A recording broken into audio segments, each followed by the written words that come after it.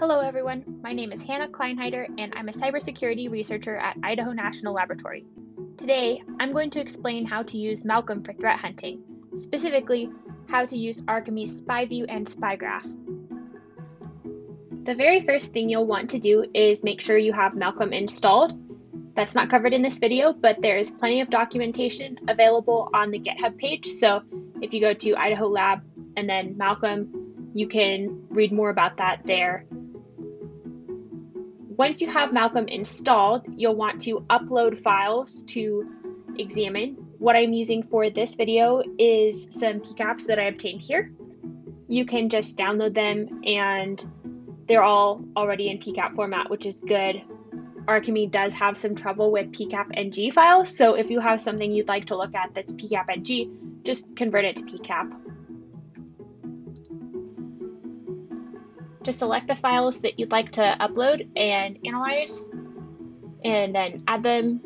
You can add tags for the files so you can find them later and search on them instead of anything else you have uploaded. And then you can select what types of files you'd like to extract with Zeek. You might want to be careful with this, but in my case, I'll just select all files.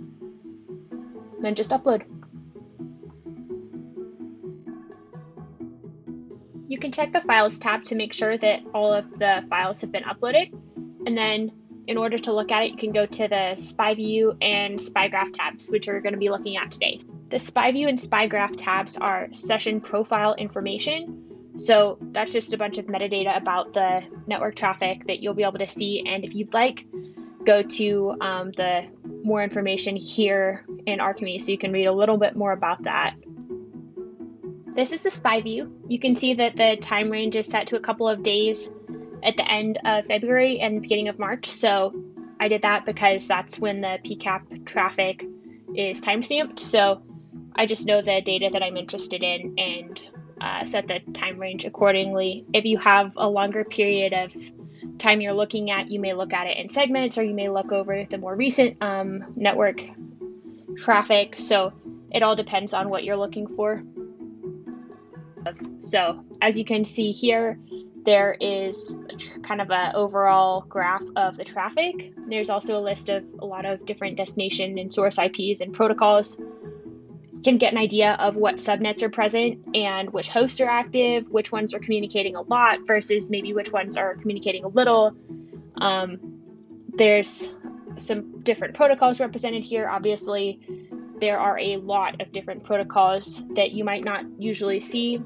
So depending on your environment, you should be able to get an idea of what is normal versus what might be anomalous or unusual. So one of the cool things you can do is you can search for a specific protocol and filter based on that. And then with that, you can see which hosts are communicating using that protocol. So you can see these are the source and destination IPs that are involved in this traffic, and then you can filter further based on those to see what they're communicating with. So for instance, this source IP is using the S7COM protocol, and then with that, it's communicating to this destination IP. So that's not very much traffic. You could also remove this other filter based on protocol and see if it's communicating with any other destinations based on a different protocol. So blah. So you can see if it's communicating using any other protocols with any other hosts. So that's interesting. There's some VNC, and that might be interesting because if there's remote connections to something, that could be anomalous. There's also RDP and a few other things. So you might want to just investigate this more if you're actually doing some threat hunting. In this case, it's all test data, so it's not particularly realistic, but those are some things you might be interested in. And you see a little bit of a graph here, but you can also see more information in the SPIGraph tab.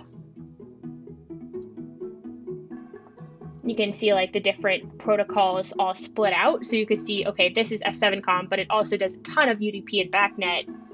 And then, oh, there's some interesting HTTP later. And yeah, the VNC was also later, but the RDP kind of coincides around the same time or right before the S7Com. So that's interesting. And this is just a way that you can visualize the data that you are interested in and see more about it, and then start making those connections of what's happening and when it's happening, and then get a better understanding of your network.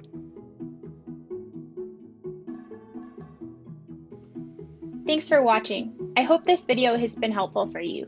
If you have any questions, please reach out to us at malcolm@inl.gov.